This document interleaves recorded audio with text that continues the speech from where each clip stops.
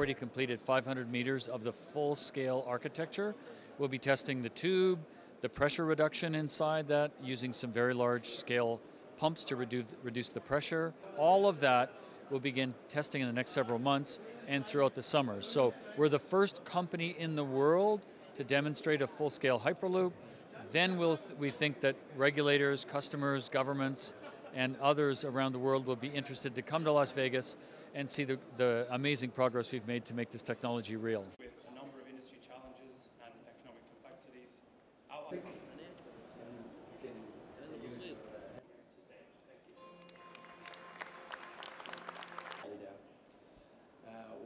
وقبولكم